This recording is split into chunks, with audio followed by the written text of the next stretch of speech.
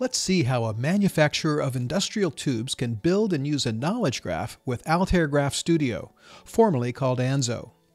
Let's start by going into the Graph Marts section of the software. In this Graph Mart, we see a combination of layers and steps. A layer is a collection of data operations. There are source layers for onboarding structured data and transformation layers for doing in-memory transformations on that data. This Graph Mart performs a variety of operations on the data we have onboarded from several different sources. We pulled this manufacturing data from a relational database, including all the metadata associated with each record in the database. We pulled this sensor data from a JSON file. Graph Studio uses open standards to onboard and represent all data. We can perform many different operations on the data after we have loaded it into a Graph Mart. For example, we are running a set of queries in this transformation layer. But we have many more options. We can include steps that index data in Elasticsearch, export data snapshots, load snapshots, run queries, set up templates, create views for virtualization, run validation steps, and perform diagnostics. After we have integrated our data into the knowledge graph, we have some options. We can set up endpoints that downstream tools can use to access, query, and visualize the data. We can also consume the data without writing any code with the software's high-res analytics dashboard environment.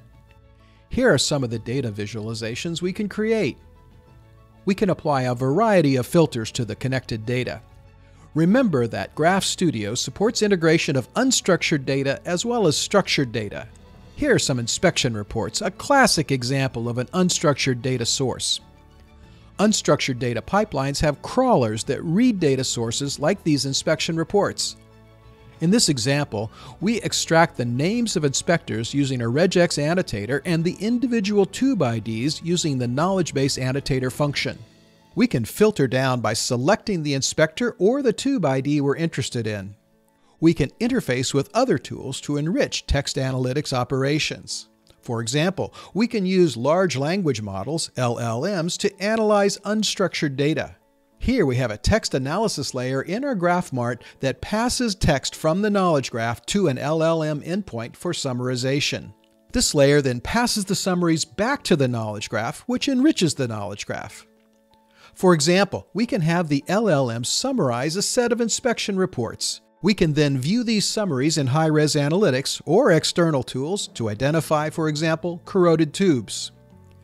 We can view these summaries in the context of the original documents and drill down to see all the detail.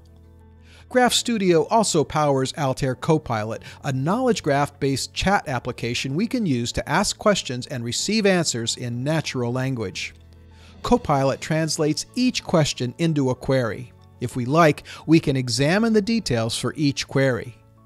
Copilot can also generate charts and tables to provide us with a clear understanding of trends, outliers, patterns, and so on, and help us understand how the data is connected within the knowledge graph. Contact us to learn more.